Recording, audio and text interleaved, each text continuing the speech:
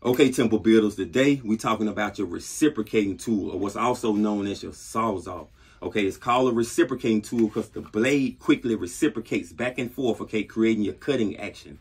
Now, this is a great multi-purpose cutting tool for demolition and also remodeling. Now, look down here. I got a reciprocating saw right here that's corded, and I also got one right here that's cordless.